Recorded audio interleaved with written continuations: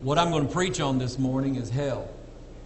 And I'm just going to tell you that there is a growing heresy appearing in churches everywhere concerning the issue of hell.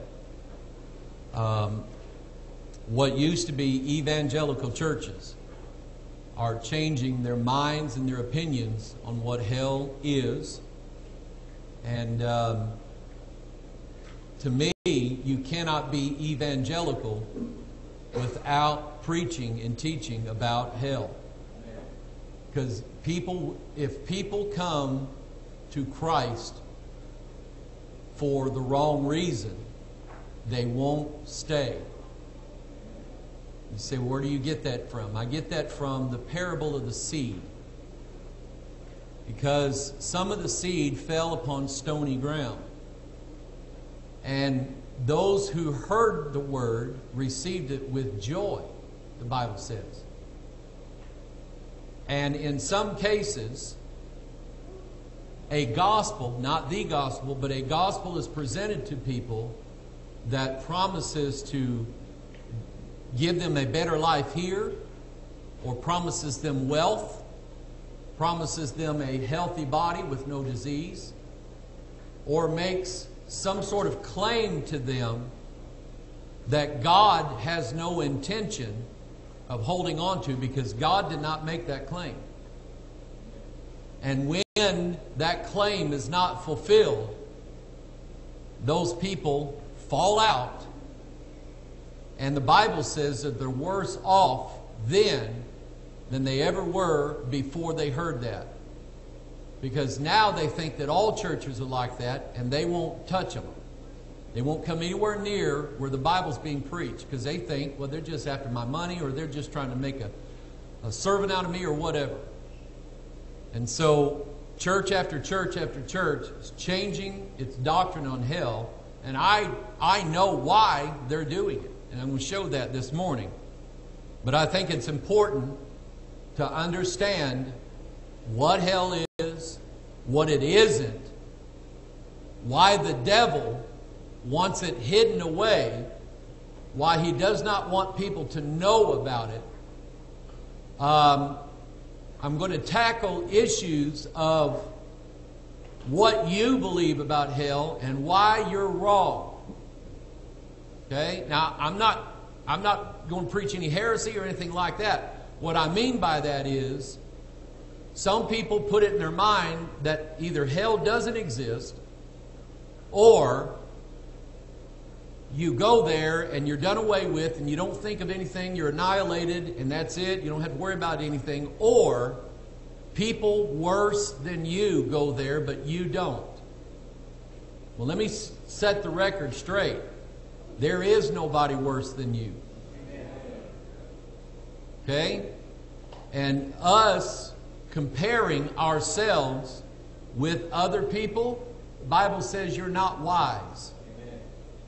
Because if you justify your own sins by the deeds and sins of others, you're wrong in doing that. God is not going to take you and measure you against everybody else. He's not going to do that. He's going to take you and measure you by you and your deeds and what you believed. That's how He's going to judge you according to His law book, the Bible. And the things that you have done in this life are going to be brought back. The Bible says that a book is opened. That book is your deeds. If you've ever stood in court before where you were called to court by a judge because of something you did, then you know what I'm telling you is true. Because when you stand before a judge, there's somebody there with a book on you, and they open that book and read the things that you did that were a violation of the law. And they're not judging you on what everybody else did. You get pulled over for speeding, and it might make you mad because there was 20 other people that you were with that was doing the same speed. But the bottom line is, when they pulled you over, you were the one that was guilty. Doesn't matter who else was guilty and got away with it. You were guilty.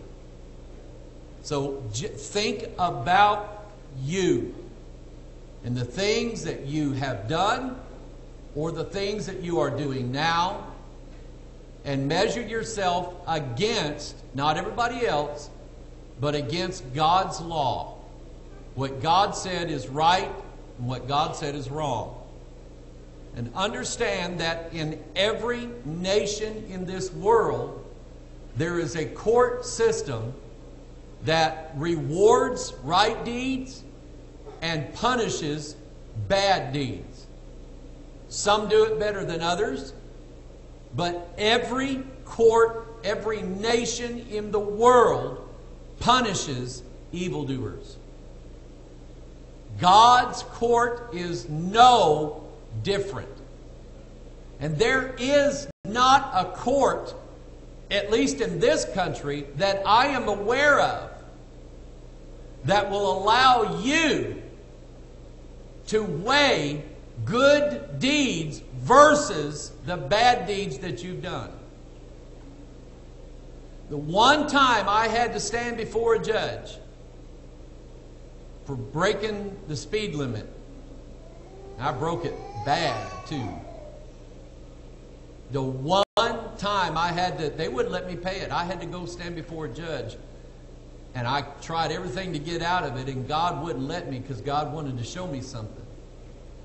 I was there with a bunch of other people in this city courthouse, and they opened a book on me, and they read the charges, and they asked me what my plea was. You know what I said? Guilty. You know why? I was guilty. They did not ask me how good a person I was. They did not ask me during that day, if I had done other good deeds. They asked me on that particular charge whether I was guilty or innocent, and I said guilty. God is not going to do what you think He's going to do with your good deeds. There's a sermon on that I preached here about a year or so ago called An Unjust Balance. And what happens is we like to put our deeds in a balance, and we always tip the scale, don't we? You always make yourself out better than what we really are. God's not going to let you get away with that because He knows better. God knows what you thought of.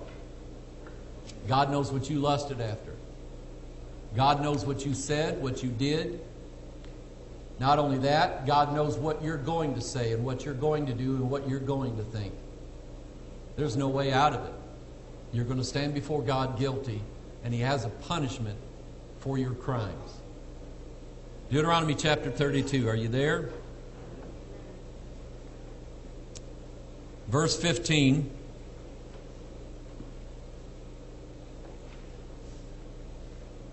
But Jeshurun, and I had to look that up last night. Jeshurun is a name for Israel. All right? It's another name for Israel. But Jeshurun waxed fat and kicked. Thou art waxen fat, thou art grown thick, thou art covered with fatness. You know what that means? It means you've been eating good. And if you've been eating good, it's because God fed you well. Amen? Look at us. I mean, in America, we're fat people. Why? We've got buffets everywhere. We've got 1,000 calorie hamburgers that we can eat. Amen? Okay? We're covered with fatness. Then he forsook God which made him, and lightly esteemed the rock of his salvation. So what has happened in America? In the Depression, everybody was praying. In the Depression, in this country, schools led children in prayer over their meals. They said grace over their lunch because they were grateful to have a piece of bologna and a piece of bread to go with it and a cup of water. Your granddad and your grandma was thankful for what they had because they didn't have much. And they weren't very fat either. But then God blessed our nation and we became rich. We became wealthy. And as we become rich and wealthy, we forget God because we don't need Him. Amen? So we forsake God and lightly esteem the rock of our salvation. We don't care anymore. We don't want God, don't need Him. We're fat. We've got food everywhere. We've got money in the bank. We've got this and we've got that. So we don't need God anymore. Let's kick Him out of every place.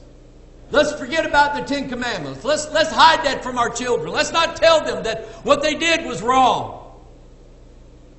So verse 16. They provoked Him to jealousy with strange gods. With abominations provoked they Him to anger. They sacrificed unto devils, not to God. To gods whom they knew not. To new gods that came newly up, whom your fathers feared not. America used to be a Christian nation. Used to have churches everywhere. Now churches are having to compete with all these other religions everywhere. Rising up in the 60s and the 70s. With the increase of drug use comes an increase in false religious ideas. They go hand in hand. Verse 18. Of the rock that begat thee, thou art unmindful, and hast forgotten God that formed thee. Who made you in your mother's womb? God formed you in there. You know what? God owns you. Do you know how? You are made by way of an instruction manual that God Himself wrote. It's called DNA. Psalm 139:16. In thy book all my members were written. It's God's book. God owns you because God made you and you forgot about Him. And this country doesn't care about God anymore. And listen, I don't hate my country. I love America. I love being an American. I'm proud of our country. And when I say that, I'm not talking about the bad deeds of the government, the bad deeds of people. I love this land and I love my own people. That doesn't make me a racist. Just I love my people. You can love your people. But we forgot God. And when we forget God, we forget that God has rules to live by. And when we forget that God has rules to live by, then we forget that there's punishment for breaking those rules. Who in here, raise your hand if you got a spanking in school?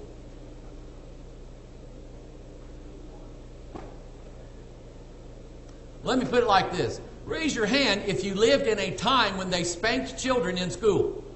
There we go. Now I don't feel so bad.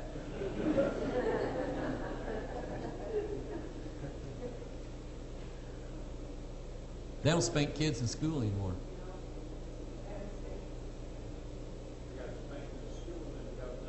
You got a spanking in school and you got one at home.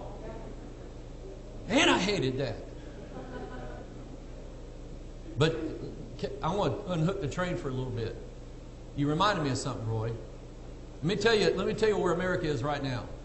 There was a time in America when a child in America had 3 primary influences in their life. Their mother and dad, their pastor, and the school teacher. And there was a time when those 3 agreed as to how that child was to be raised. They were in agreement. So that child grew up knowing that mom and dad and the pastor who represents the 10 Commandments and the school teacher was not going to let that child get away with a bunch of foolishness. They grew up knowing that. Then, in the 40s and 50s and 60s, the radios started moving into the homes. And the children, when the transistor radio got in, children were able to listen to things outside of what their mom and dad was listening to in the family room. In the family room, the radio shows were all decent and family-oriented.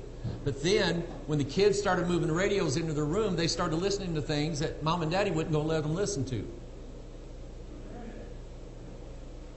Listen, I know exactly what I'm talking about. Then, now that child now has a different someone who is influencing their life outside of mom and dad, outside of the pastor, outside the school teacher. So what has happened is now the parents, mom and dad, don't even agree anymore as to how that child's going to be raised. They don't care about what the pastor says. The school thinks that they own the children, and you should serve the school's desires for your child and not the school serving the parents' desires. And now that child does not have a consistent role model to live by, so they choose what they're listening to in their ears. Am I right? This is where we got to in America. Okay? Now I'm going to hook the train back up. So watch this. Verse 18 again, of the rock that begat thee, thou art unmindful, and hast forgotten God that formed thee. Verse 19, and when the Lord saw it, he abhorred them because of the provoking of his sons and of his daughters. Every sin that you committed provoked God. When you committed fornication, you provoked God. When you committed adultery, you provoked God. When you rebelled against authority, you provoked God. When you were lascivious in your thoughts, you provoked God.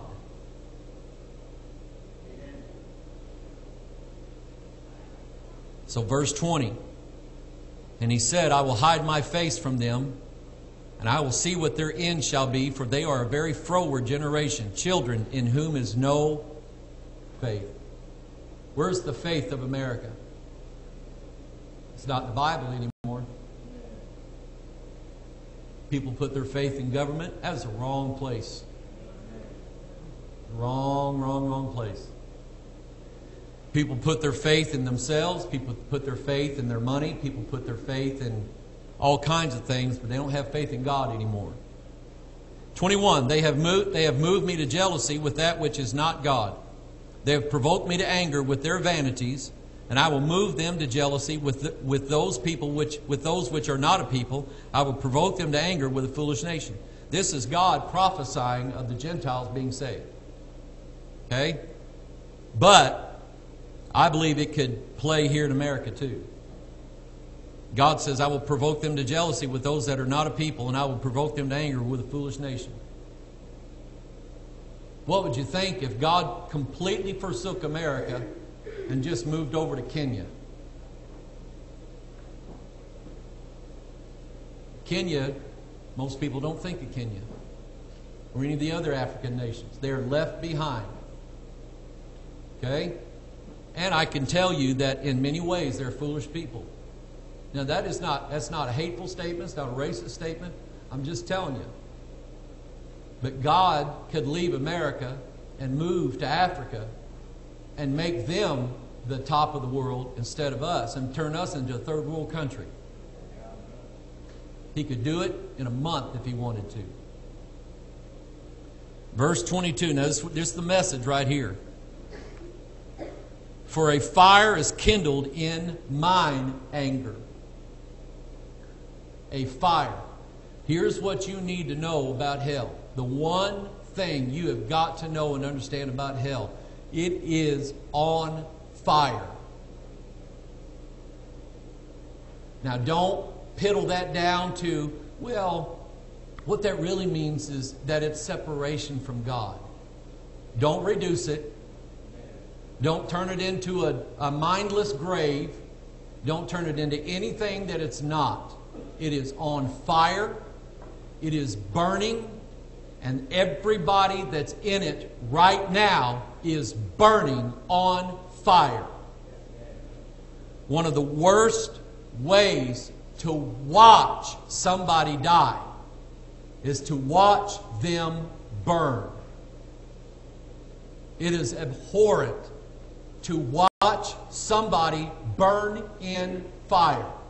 Is it not? Think hell.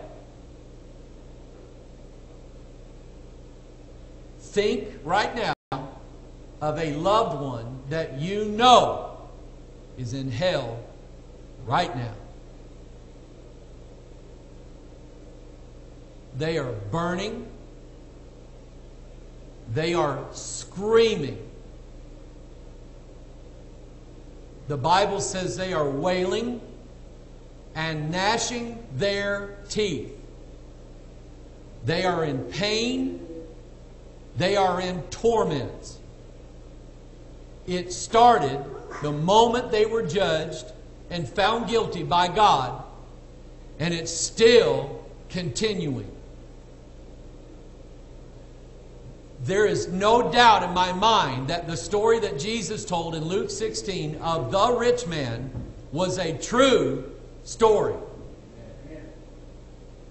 Jesus knew. He did not say, let's pretend that there was this guy. He did not say that. He did not say, let me tell you a fable. He did not say it was a fable. He said there was a certain rich man. He knew who he was. He died. He was judged. He was sent to hell. He was there. He is still there. 2,000 years later, he is still there. And he's not leaving. He's not dead in the sense that you think of death. He is a living dead. And he is in torment. He is in agony. He is suffering. And his suffering and his torment will never stop. I've been in pain before. When they say, can you tell us your pain on a scale of 1 to 10? I've had 10. And I begged for it to stop. Screaming. Anybody ever had diverticulitis? It's like there's a knife in your guts just twisting and stabbing and poking you, and you are screaming in agony and you want it to stop. That's just a glimpse of hell. Mine stopped. Mine went away. There's no morphine in hell.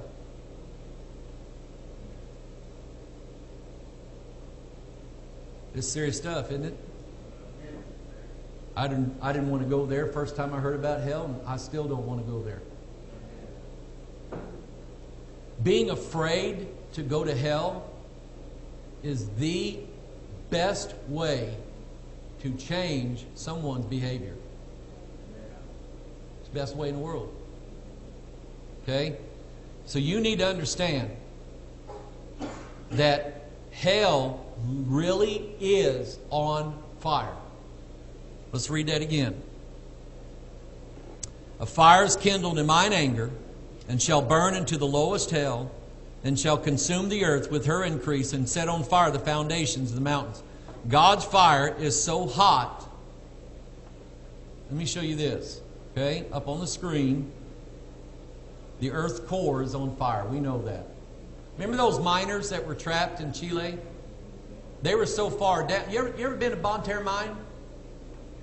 It runs about 50 some odd degrees down there all year long, doesn't it? Nice and cool. I always thought that the further down you went, the cooler it got. That's not true.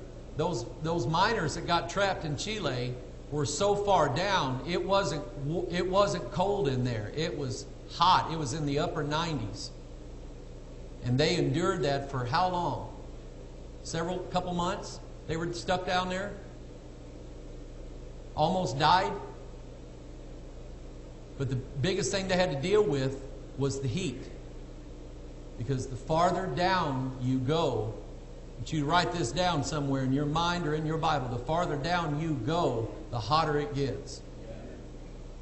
Are you listening to the preacher? The preacher's job is to warn you about hell. If I don't warn you about hell, I'm not doing my job. Okay? You think it's going to be hot this week? The lower down you go in life, the hotter it gets. God's trying to convince you and tell you that you're going to a place that you're not going to like. Okay? That fire is so hot that it can set on fire the foundations of the mountains. God knows how. Lava comes up from a place that's not even the core of the earth. And you can't get anywhere near it. It's that hot. Okay? Verse 23. I will heap mischiefs upon them. I will spend mine arrows upon them. Verse 24. They shall be burnt with hunger. Think about it. In hell, you can't even get a sip of water. Much less anything to eat. In heaven, we get led by still waters. We get to eat at the table of God. That's heaven. Hell's the opposite. God said they shall be burnt with hunger and devoured with burning heat and with bitter destruction. Hell is bitter.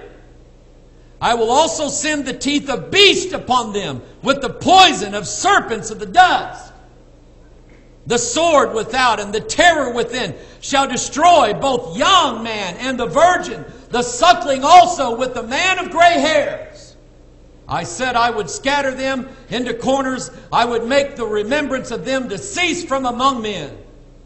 Were it not that I feared the wrath of the enemy, lest their adversaries should behave themselves strangely, lest they should say, our hand is high and the Lord hath not done all this. For they are a nation void of counsel, neither is there any understanding in them. Oh, that they were wise, that they understood this, that they would consider their latter end. Oh, I wish that you would consider the end of your life, people. We think of what we want now. We think of our desires now and what satisfies us now and what makes us feel good now. But we don't consider the latter end of our life. That for all of the pleasures of life that we go through and all the things that we desire and all the lust that we fulfill upon our own flesh, we don't consider the end of our life. That for all of this, the Bible says, Solomon said in Ecclesiastes, you will stand before God in judgment. You will give an account of every wrong thing that you did and every wrong thing that you thought. You're not getting away with anything. You will stand before God in judgment. Don't give me this nonsense about how good you are, or about weighing your good against your bad, or about hell doesn't exist, or hell's just a grave, or any of that other lie that you were told by somebody else, some other religious person, or the lie that you concocted in your own mind. Deep, very deep down in your own consciousness, you know that hell is real. You know it. And you're avoiding it. And you don't want to think about it.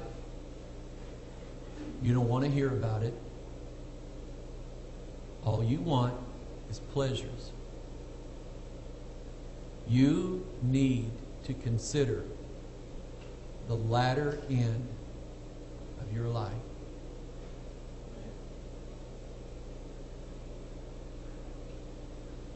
Every time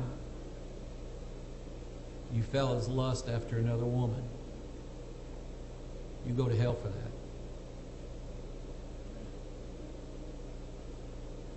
Every time one of you young ladies lust after a man, you go to hell for that. Every time you sleep with someone, commit fornication, you're going to hell for that.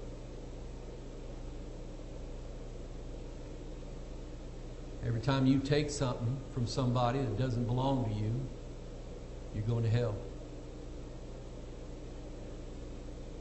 Every time you talk about somebody behind their back and whisper about them and gossip about them and backbite them, you go to hell for that.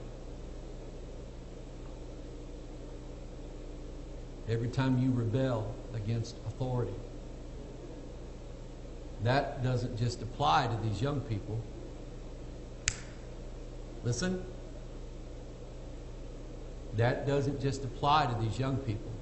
That applies to us adults who ought to know better. And when we're told to do something, you do it. If that person is in authority over you, you do it. If that's your boss, if that's your manager, if that's your leader, if that's the police or whoever, if they tell you to do it, if it doesn't violate God's law, you do it. Rebellion's witchcraft. Witches go to hell. Every time, listen to me, every time you put yourself before God, you go to hell for that. Because you then become your own God. You're worshiping yourself. You're going to hell for that. Every time you act out of unbelief, whatsoever is not of faith is sin, the Bible says. And God just upbraided fat Israel. He said they're a people of no faith. Every time you do that, you're going to hell for that. You are. God's not going to put up with it. And you're not going to get away with it. And I don't care if what you did was 40 years ago. It's written down. No limitations in God's kingdom. No statute of limitations. God didn't get over it. It's written down. It's waiting for you in heaven. There are charges against you. And God's going to send angels to arrest you when you take your last breath. They will take you before the judge. And the judge is not any of us in this world. It is God Almighty who will judge you. See, there's people out there that like to live the lifestyle of a sinner, and they don't want anybody telling them what's wrong in their life, and they say, well, nobody judges me but God. You're exactly right, sister. And that's what I would be afraid of. It's exactly what I would be afraid of. So, verse 21, they have moved me to jealousy with that which is not God. They have provoked me to anger with their vanities, and I will move them to jealousy with those which are not a people, and I will provoke them to anger with a foolish nation. For a fire is kindled in mine anger, and shall burn unto the lowest hell, and shall consume the earth with her increase, and set on fire the foundations of the mountains. Now, that was the preparation for the message. I'm not going to keep you long. I want to pray, and then I want to show you some things. Okay? You're here to learn. Amen? Here to learn. Somebody needs to hear this. Some Christian needs to be reminded not to get too high-minded.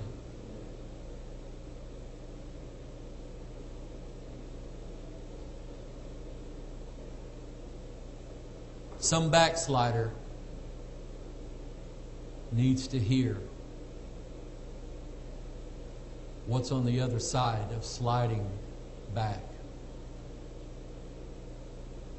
Some lost sinner needs to consider their latter end while they're sinning. Heavenly Father, God, if we would just consider what happens to us at the end of our life when we lie to people, when we steal from people, when we commit adultery or fornication, when we do nasty, lascivious deeds, when we rebel against authority, when we gossip and backbite people, when we hate people. God, if we would consider what our punishment would be for that, God, we would never do it. The fact, God, that there are things that we haven't done and depths that we haven't gone to is because, Father, we thought about what would happen to us if we did. And we realized that it was too high a price to pay. We're not going to do it. The pain of eternity outweighs the pleasure of a season. Father, help us to consider our latter end. Help us to understand and know what hell is, who's going there, who should go there, why you created it. Father, teach us the truth on it. Save the sinner. Draw the backslider back to you. Bring down, Lord, the pride of the saved. Humble us, dear God, before the cross once again. Bless your word. Honor it, Father, we pray in Jesus' name. All God's people said, Amen. I found out something. There's a reason why churches don't preach on hell anymore. Actually, it's a simple reason. Who in here knows the number of times the word hell is mentioned in the King James Bible? Who in here just happens to know that number? I mean, 54. 54 times the word hell is mentioned in the King James Bible. Okay? Now, there's other references to God said a furnace of fire, everlasting torment, everlasting punishment. He uses terms like that. But the word hell itself, 54 times in the King James Bible. And you've heard me talk about how some of the modern translations have taken that out. The word, out of 54 occurrences, the word hell in the King James, it's missing 41 times in the NIV. Missing. It's missing 22 times in the New King James Version of the Bible. So if you ask me, Pastor, well, I got a New King James Version. That's good enough, isn't it? Not if they took hell out 22 times. It's missing 41 times in the New American Standard, 40 times in the English Standard Version. In fact, blueletterbible.org, I typed it in and got a list. The word hell, 54 times in the King James, 32 times in the New King James, 17 times New Living Testament, 13 times the NIV, 14 times the English Standard Version. Only 10 times in the Southern Baptist-owned Bible, the Holman Christian Standard Bible. It's only 10 times. Hell is only mentioned 10 times in the Southern Baptist Bible. New American Standard, 13 times, 16 times New English Testament, 13 times Revised Standard Version, 13 times American Standard Version, 12 times the Darby's Bible, 49 times. I don't know what the WE Bible is. I don't know what that is. But you can see, so when you take it out, it can't be preached on anymore. In fact, see all those where it's like in the teens, like 17, 13, 14, 10? You see that? Without fail, all of those are only New Testament times. In other words, the 13 times in the NIV, they're all in the New Testament. They've taken it out completely out of the Old Testament. Completely. They replace it with the Hebrew word Sheol. Sheol, if you just look up the definition of Sheol, it means grave. So what are you telling people? That the punishment for your sins is just lay in a coffin, maggots eat you, and that's it. That's not punishment. That's vacation. That's retirement. That's rest from your party life and from your chasing women and smoking dope and drinking. That's retirement. That's not punishment. And they took it out. And leave it up to you to define what that means. So no wonder it's not preached on anymore. It's not taught. I'm going to give you a few things on the experience of hell. Number one, hell is constant sorrow, whereas heaven is constant joy. The sorrows of hell compassed me about, the snares of death prevented me. That means they went before me. The snare, the trap of hell was laid right at the place where your sin was. And when you chased down that sin and committed it, the trap was shut, and now you're going to hell. And who laid the trap for you? The same devil that tempted you to go in it to begin with. Psalm 111, 116:3, the sorrows of death compass me, and the pains of hell get hold upon me. Hell is painful. Who in here is in pain right now? Something hurts on you right now. Magnify that 1,000,000 times. You ever had a broken arm, broken bone? Broken bones hurt bad. You ever had skin burned? Burns hurt bad. Anybody ever had a baby? They hurt, don't they? But it was over with, wasn't it? Not in hell. Don't let anybody lie to you and tell you that it's the grave or it's separation from God and you're just going to have bad days down there.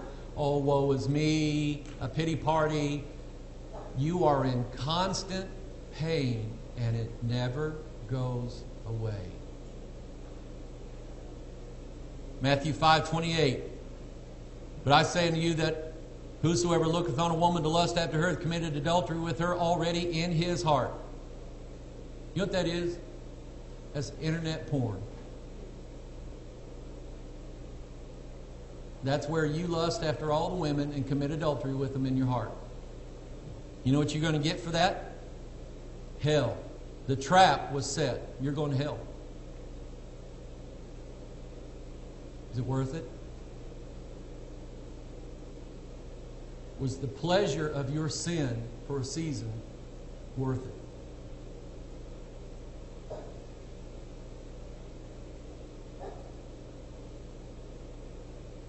So he said, if thy right hand offend thee, pluck it out, or right eye offend thee, pluck it out, and cast it from thee. For his I want to tell you something. You are better off having your eyes go blind on you. If you're hooked on internet porn or anything else, you're better off having your eyes go bad on you so you can't see than you are to go to hell with two eyes.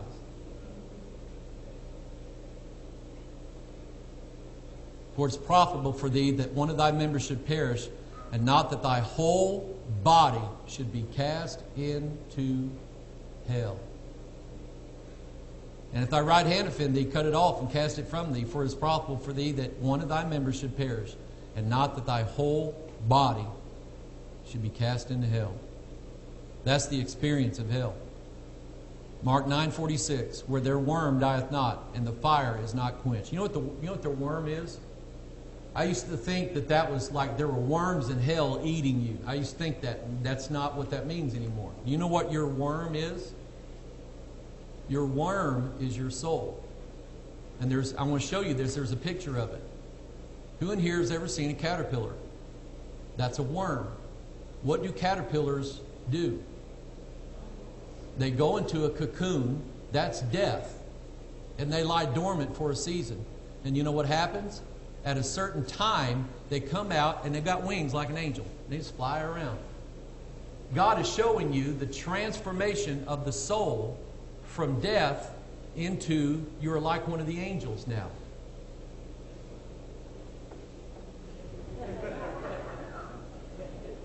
I'm in heaven. Unless your soul transgressed the commandments of the Lord. And then your worm, your soul, goes into a place of everlasting living death. And it never... See, he's telling you that you're not just going to the grave and be annihilated and become unconscious for all eternity. He's telling you that the fire is not quenched and you're going to know it for eternity. So he says in verse 43, if thy hand offend thee, cut it off. Sounds like a good idea, doesn't it? Verse 944, where their worm dieth not, the fire is not quenched. And if thy foot offend thee, cut it off. Verse 47, and if thine eye offend thee, pluck it out. It is better for thee to enter into the kingdom of God with one eye than having two eyes be cast into hell fire, where their worm dieth not, and the fire is not quenched. And you're in the fire, in agony. And never are you going to be let out. No end to the suffering. One more. Matthew 13, verse 41. The Son of Man shall send forth his angels, and they shall gather out of his kingdom all things that offend, them which do iniquity. Who goes to hell? Who goes to hell? Them that do iniquity. Who's done iniquity? Raise your hand.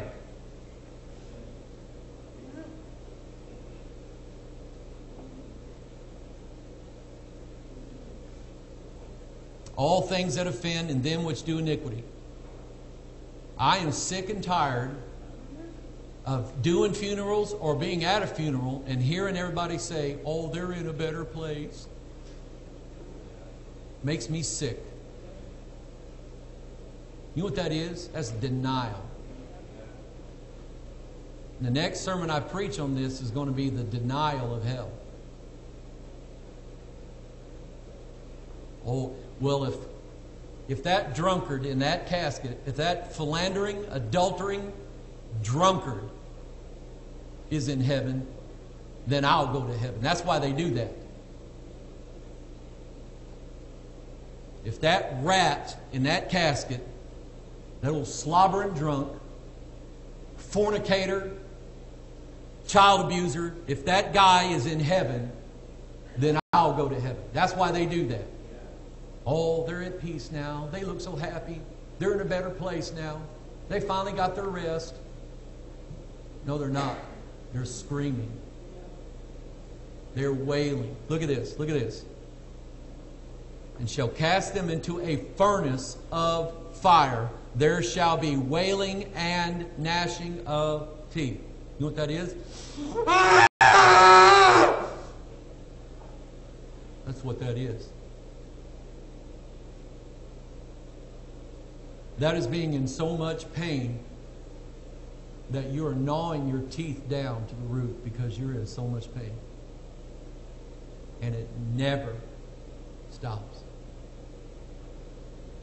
Luke 16:24, this is the rich man. He cried, said, Father Abraham, have mercy on me. And said, listen, the mercy you should be asking for now,